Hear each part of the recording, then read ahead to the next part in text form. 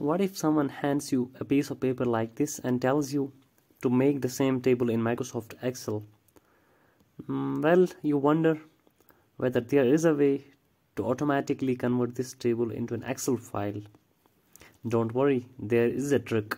The Office app developed by Microsoft will come to your rescue and save a lot of your time.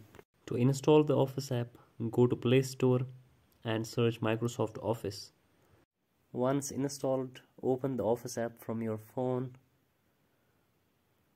and at the bottom of the screen there is this Actions menu. Click on it, click on Image to Table and capture your table. Once captured, adjust the size, adjust the area of the table.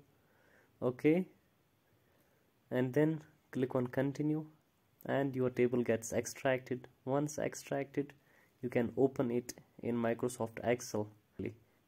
Okay, here is your table converted into an Excel file.